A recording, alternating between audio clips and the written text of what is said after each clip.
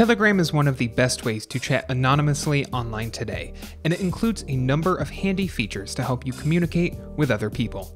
One of those handy features is polls, which help to gather people's opinions on a certain topic or get their suggestions for a brainstorming session.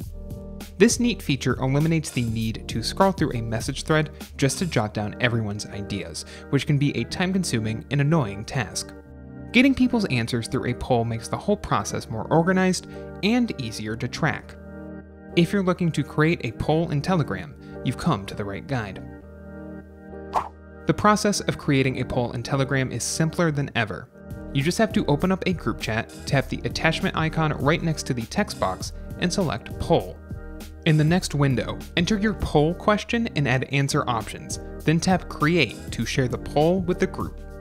Do note that a poll can have a maximum of 10 options. This menu also includes a number of helpful settings for your poll. Anonymous voting allows group members to cast a vote without others seeing what they voted for. Multiple answers lets your voters choose multiple options. And quiz mode lets you, the poll creator, designate one answer as correct, which is especially helpful for things like preparing for an exam in a group chat with your peers. When you've decided you have enough answers, you also have the option to close your poll.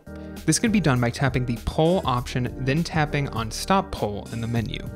The menu also allows vote retracting, poll forwarding, and poll pinning.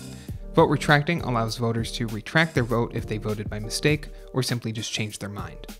Poll forwarding allows you to increase your reach by sharing the poll, and poll pinning boosts the poll's visibility and accessibility at the top of the menu. If you liked this guide, make sure you subscribe for all sorts of videos covering Telegram and other technology. And do not forget to check out one of these videos we think you might enjoy.